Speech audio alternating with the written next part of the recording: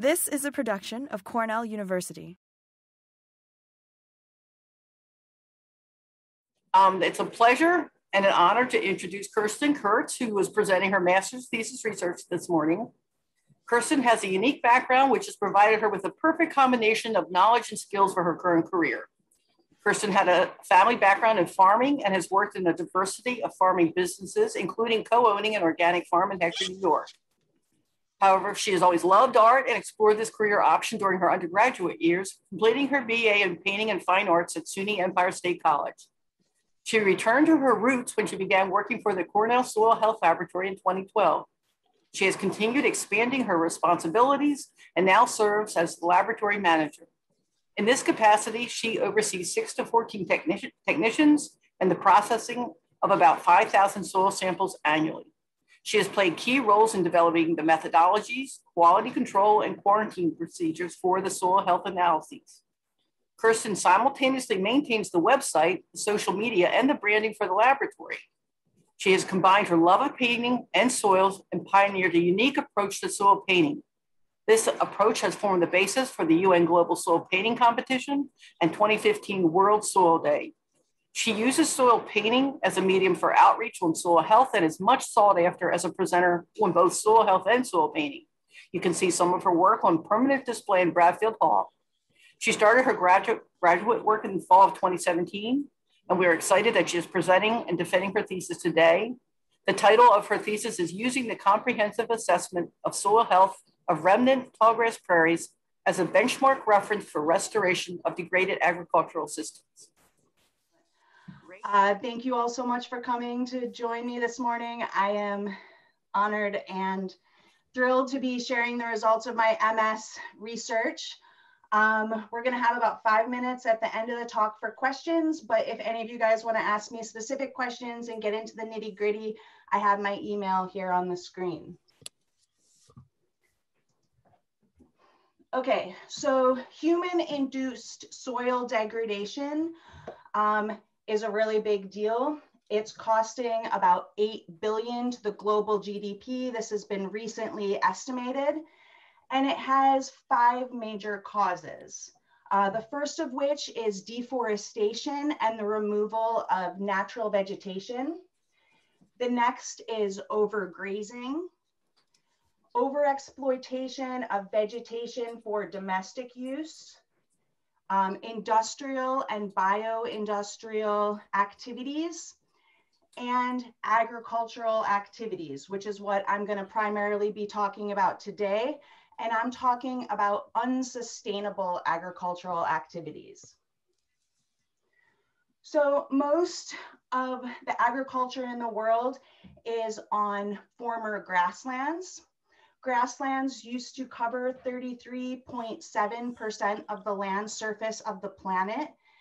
And I included this picture to give everyone an idea of just the diversity of grasslands and also the sheer number of space that they used to take up across the American Midwest to the West Coast.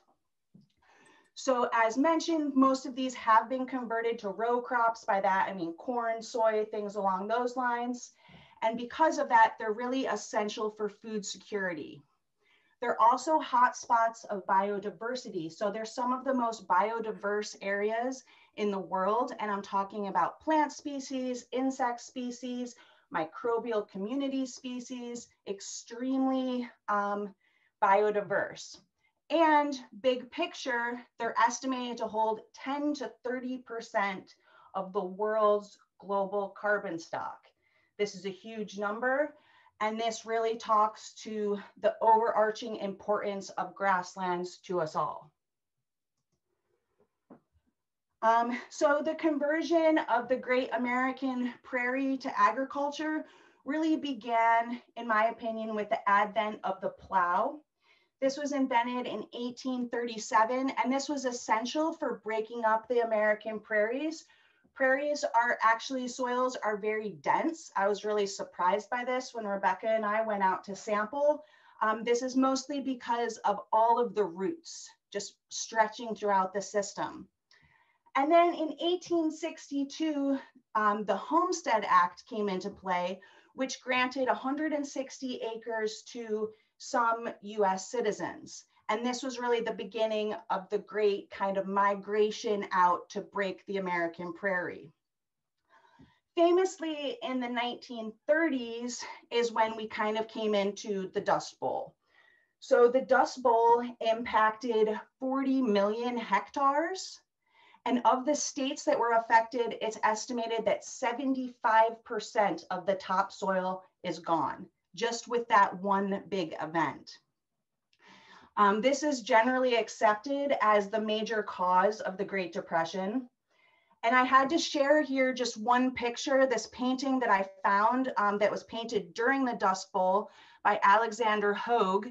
And I think that this really captures just sort of the destitute attitude that must have been during that time. And then I'd also like to draw your attention to this photograph that was taken in 2011. And this is of a dust storm coming across Arizona. So this is something that is still happening to this day, these big dust storms.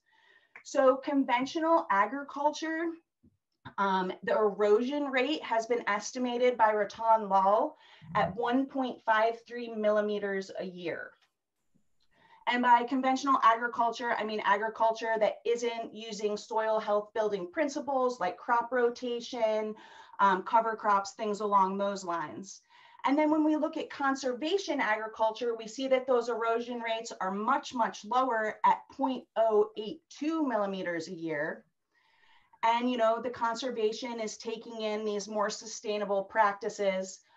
And then these are both quite drastic numbers when we look against the average soil formation rates on the planet, which are 0.017 millimeters a year. So basically, we're building soil up much more slowly than we're eroding it, even under healthy systems. So part of these grasslands, the easternmost part of these grasslands is the tallgrass prairie. And this map that you see here on the screen in light green, this is the original extent of the tallgrass prairie. And in dark green, we see what is left as remnants or undisturbed prairie. So this is a Nature Conservancy map from 2010. I will tell you that we've lost a lot of these prairies since then. And I want to stop for a moment and define what a remnant prairie is. So for our purposes and the purposes of my research, a remnant prairie soil is a soil that has not been cultivated or tilled by modern agriculture. So I mean, since the advent of modern agriculture, it hasn't been farmed. It's important to note that it has been managed. Most of these remnants are managed by people like the Nature Conservancy or Nebraska's Game and Parks Organization. And they do prescribed burning. They do some tree removal, specifically cedars. And they also do some grazing. And this is really actually essential to preserve the prairies because otherwise you're going to have tree encroachment. Like you can see in this picture, I have included here on the screen. This is us driving up to one of the remnant prairies. And you can see the trees really do want to creep into that ecosystem. All right, so this kind of brings me to our research objectives. So we were really interested in evaluating and quantifying the soil health of these remnant tallgrass prairies in Nebraska using a suite of physical, biological, and chemical soil health analysis tests. We were also interested in comparing these data with active agricultural sites that were directly adjacent or in very close proximity to these remnant prairies. And then finally, we were interested in comparing both of those results with the Cornell Soil Health Database on prairie state soils. So I'm going to discuss how we were able to do that. All right, so I want to stop and talk for a second about benchmark or comparison or goal-oriented sampling. We say often in the lab when you're approaching sampling and sampling strategy, you should really have a good question. So because you can learn so much more from comparing two samples to each other than you can from one sample just kind of floating out there in space, right? So I'll point out this sort of little map in the beginning, which lays out the sampling strategy. And in this case, we would be looking at no-till versus plow-till. And we would go out and we would sample in a W-shaped pattern across our area of interest. And we would be avoiding any spots that looked like they had like really vigorous growth. And we'd also be avoiding any spots that looked like it had really poor growth. So basically, we're looking for a representation of what's actually out in the field. And our study sites were along the eastern side of Nebraska. And I put some stars here that you can see the approximate locations of these sites. And we were able to identify 5 remnant prairie sites. We found these through Nebraska Game and Parks Commission, as well as through some literature review and some scientists who had done research on these tallgrass prairie microbial communities specifically. And then we were able to identify active agricultural sites that were either adjacent or in very close proximity, as I mentioned. Now, all of these ag sites had a corn-soy rotation. None of them were using cover crops. And we also determined that all of the sites had a similar soil type, they had a similar slope, they had a similar geographic location. They're all less-derived mollisols. And you know, we kind of made those decisions before we even went out there to be sure that these really would be valid comparisons. All right, so then at each site, we went out and we collected 5 samples in the method that I had mentioned a few slides prior. And those samples were taken about 25 meters apart, which is the way that's been standardized by the Cornell Soil Health Lab. And we took a single 0 to 30 centimeter sample, and you can see here on this picture, that's exactly what they look like. We kind of did the slice of bread technique, again, from the Cornell Soil Health Lab. And then we manually measured and divided it into a 0 to 15 centimeter sample and a 15 to 30 centimeter sample. So each location resulted in 10 soil samples, and then total, we ended up with 90 soil samples. All right, so here feels like a good place to introduce the lab. So of course, I am the manager of the Cornell Soil Health Lab. I've been working with the lab for almost 10 years. In a couple months here, it'll be 10 years. So it was really an obvious choice for a comprehensive way to look at these soils. So the lab opened in 2007. It was the first commercially available soil health test. We've analyzed well over 10,000 samples from around the world. We hold, to my knowledge, the world's largest global soil health database. Excuse me. And we're currently working on regional soil health databases. So by that, I mean, we're starting to separate it into different areas and look at soil health for Nebraska, for instance, which is very exciting. Okay, so within the lab, we have the comprehensive assessment of soil health, the CASH test, which is basically what we used to analyze these soils. And I'm gonna briefly just go through what we looked at and sort of what it means. I'm not gonna talk about our laboratory processes, although I easily could if you guys have questions about it. All right, so we looked at the biological, we looked at quite a suite of biological factors, including organic matter, which is quite simply carbon-containing material derived from living organisms. And we looked at the percentage of this organic matter. We also looked at soil protein, which is a way to get at the organically bound nitrogen in the soil organic matter. We looked at soil respiration, which is a measure of the metabolic activity of the soil microbial community. We looked at active carbon, which is basically the portion of organic matter that's easily available for the microbial community as a food and energy source. We looked at total carbon, which includes organic carbon and inorganic carbon. And we looked at total nitrogen, which is the same idea, looking at organic and inorganic nitrogen.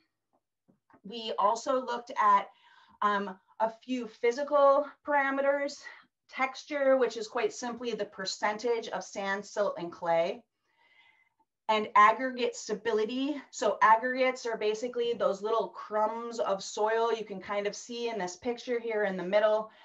And they're held together by the hyphae and by that microbial community that really helps to make them more stable. And the way that we look at it is what percentage are stable under a rain simulation. And then of course, we also looked at pH, the major nutrients and the minor nutrients. All right, so if you were to submit a sample to our lab, you would receive a report from us, the front page of which is all the way on the left-hand side of the screen. And I just want to point out that this is divided into physical in purple, green, biological, and chemical aspects of your soil. And then I'll draw your attention to the rating kind of in the middle of the report there. And you can see that we use a color-coded rating system. So basically what this is dark green means you're in the top 20% of everything we've received in the lab, very much on the high end. The red is that you're in the bottom 20%, so you've got some major issues going on, and then you can see how the rainbow kind of works in between. And this is really all based off of or interpreted using the textural triangle, which I've put here on this screen as well. So your soil texture is going to have a lot to do with the potential of your soil. So if you look here on our scoring function graph, in the solid line, you can see the coarse textured soil, that would be a sand. The dot and dash line in the middle, that's a medium textured soil, that's a silt loam, something like that, which is what our samples were and what I'm going to be talking about today. And then the dashed lines are the fine textured soil, which is a clay soil. All right, so now I want to move big picture into some results. This is composited data for all of our sites. And what I did is I took the scoring curve and the colors, and I actually superimposed them over onto the box plots because I wanted to really easily visually show where our samples were falling in against the average of what we received in the lab. So in the light blue, that is the ag samples. The dark blue is the remnant prairie soils. And you can see that the organic matter in this case in the ag soils is actually not that bad. It's in the light green, kind of up there towards 4%, a little over at some points. But then when we look at the remnant prairie, we see it's well up into the dark green, stretching all the way up above 7% in one or two cases. So this is right off the bat, a pretty good takeaway as to the differences among these soils. Moving into active carbon, this is another biological result. We saw the most pronounced differences in the biological results. We can see the active carbon here. So again, this is kind of that quality of organic matter, that food source for the microbes. And we see that in the ag, it's in the light green and stretching into the yellow, so kind of average-ish. Whereas when we look at the remnant prairie, we see it's almost like topping it out. So if you look at our chart, you know, it kind of tops out at 1200. It's all super dark green over there at the 900 parts per million. So we have very high active carbon in these remnant prairies. We saw a very similar pattern in the respiration, whereas which is the an indicator of the functioning of that microbial community, the activity of the microbial community. And this is a lot more dramatic in that we see the ag is down there in the orange and yellow. So orange, typically in our lab, if someone had orange or red results, I would say you've got pretty serious issues that you need to start paying attention to. So we're starting to really see some of this degradation in the ag soil when we're looking at this respiration. And then of course, looking at the prairie, again, it's full on dark green. It's really looking quite good and high. So I had mentioned that we have paired samples. So I wanted to just take one slide to give you all an idea of what this looks like. So what I did is with these kind of checked lines here, I divided the different paired samples. So I think you'll see 1 ag, 1 P, those samples went together, 2 ag, 2 P, those ones went together, so forth. All the way on the right-hand side of that box plot, you'll see that we actually have 1 ag site and 2 remnant prairies. Kind of confusing, but it was like, you know, if you get offered another remnant prairie, you're just gonna sample it while you're there. You know, it just makes sense. And then of course, I also, again, superimposed the color coding system because these aggregate stability results are really, in my opinion, quite extreme. So I wanna point out that first 1 ag and 1 P, I was looking back through my notes last night, and according to the farmer that I talked to, they started farming in 1967. So remnant prairie. So this is the amount of difference that we can assume has happened since 1967. As we learned from earlier slides, most of the American prairie was broken way, way, way before that. So we can see that probably in the case of the 4 ag, for instance, you know, that there's been a lot more time for this soil to really degrade. All right, so then we also did some kind of like really big picture stats. We looked at the Pearson's correlation coefficient. One of the big takeaways from this is that the organic matter and the organic matter quality indicators show the highest correlation. So I went ahead on my color coding track and I highlighted everything that was above 0.70 as being a very strong positive relationship, as well as everything in the 0.40 to 0.69 with the lighter green, just to give you guys kind of visually a quick look at what these relationships really look like. So we can see a very strong correlations between carbon content and that microbial community. We also see increases with the organic matter conducive to accumulations of available potassium and the total and available nitrogen. This all makes sense. We also see a little bit of correlations and strong relationships with the magnesium.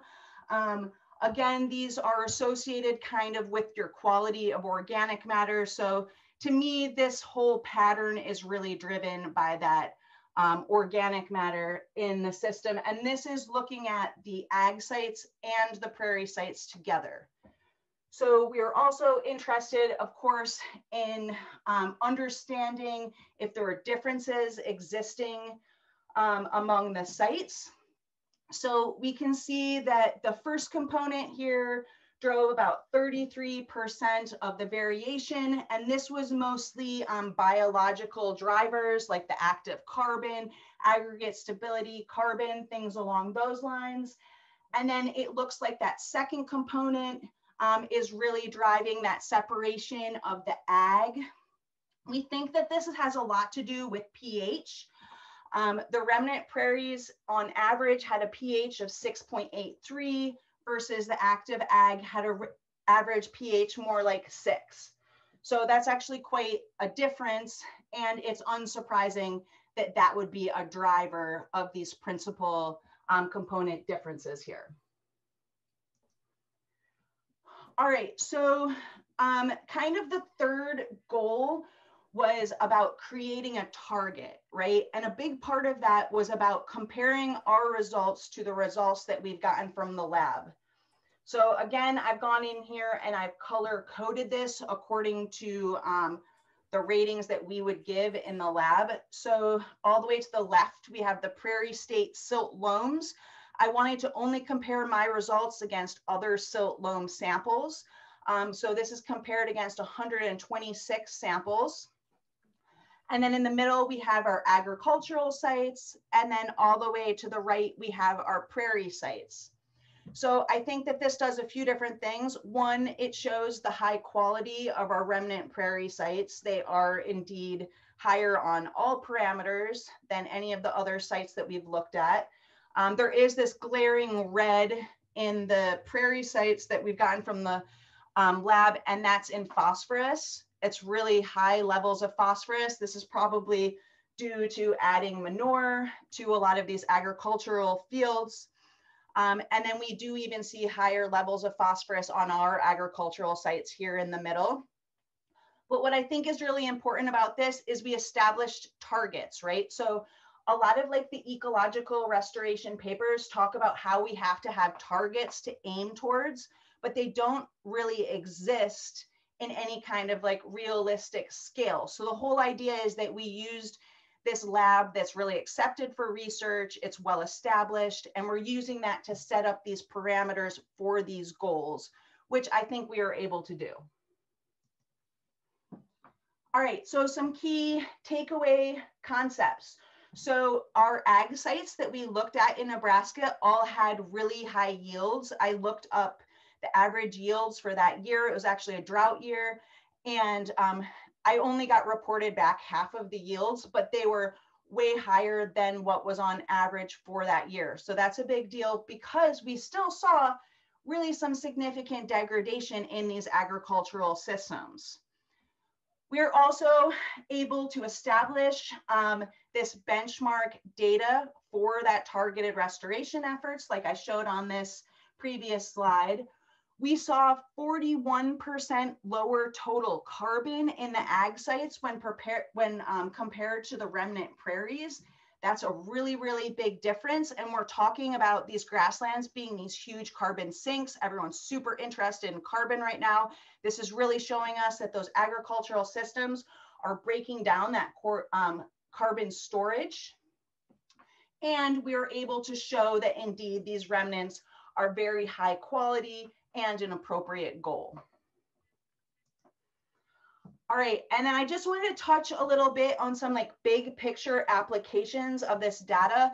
If I were to continue working on this project, I would probably approach the farmers that we worked with and ask them if we could put in strip trials, if we could try to target some of these specific soil health properties. We know how to improve soil health. It doesn't happen quickly, but there's methods for doing it, specific cover crops, various things. And I would go in and see if we could indeed jumpstart and improve these agricultural systems. I believe that this work could serve as a model for expanding into other grassland ecosystems across the world and across the United States.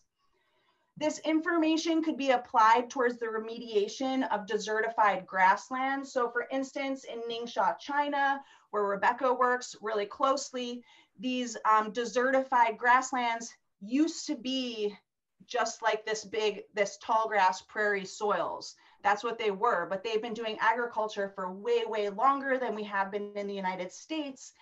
And, you know, they've really pushed it way past just a little bit of degraded ag land to where it's actually turning into desert that they're actively working on bringing back.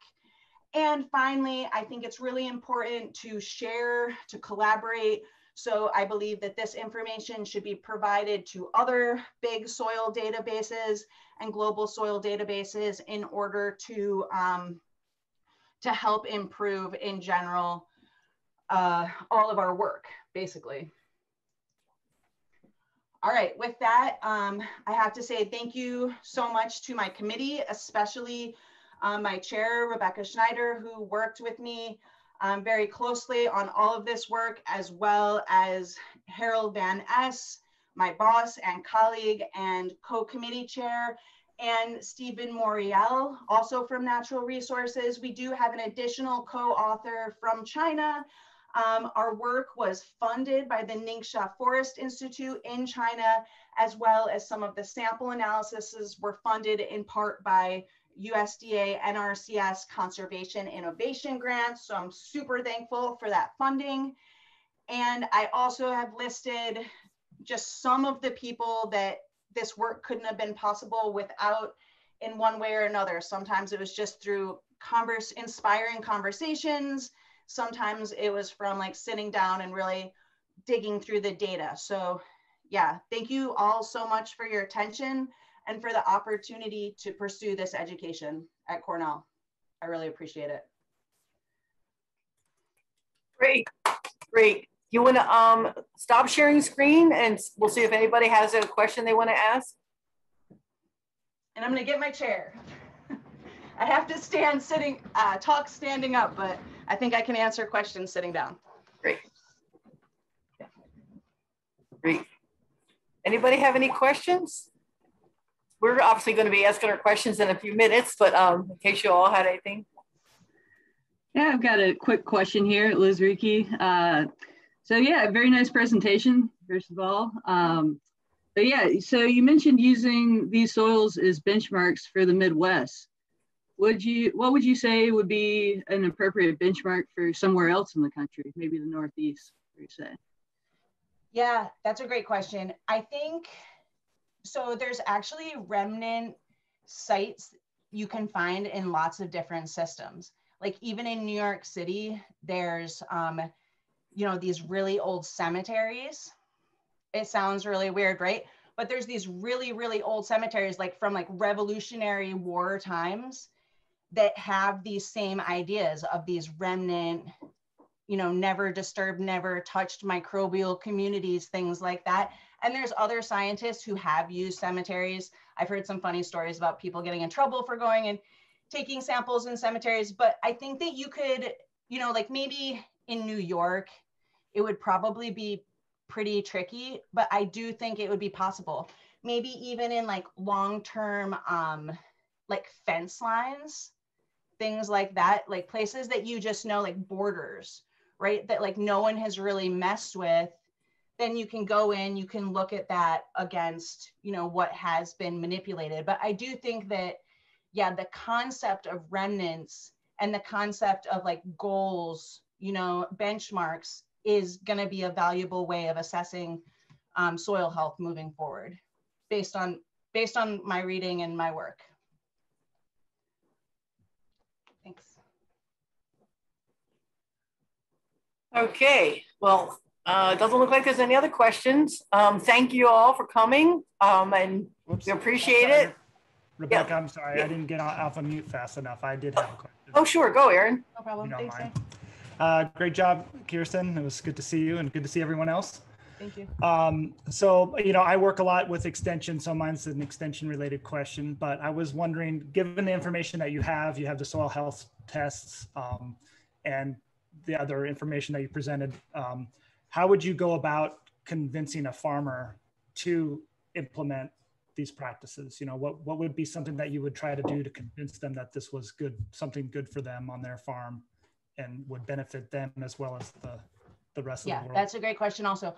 I think that one of those last slides that was all color coded where I showed like our database, I think the database and this work that's being done by like Harold and Joseph M. Seeley on moving into this regional zone, right? Because it's like, it's not really fair to say, you want to have a target that's realistic for them, right? So you're saying like, okay, this is like kind of the best possible thing for your area. And we know this is possible, right? So this is a target. So instead of saying like, oh, let's just in general try to build your soil health, instead we could say, all right, we're going to try to build up your active carbon by this specific amount. You're heading towards this goal, which like, as you know, as everyone in this audience knows, it takes years to build up soil health. So this goal could take them 5 or 10 years.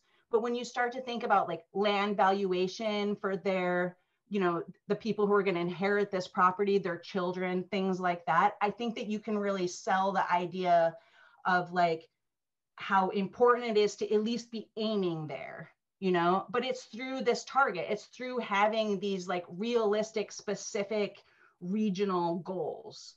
I think that's because to me, I mean, you look at that and also like simplifying it, the way that you communicate, right? Like this idea of like color coding it.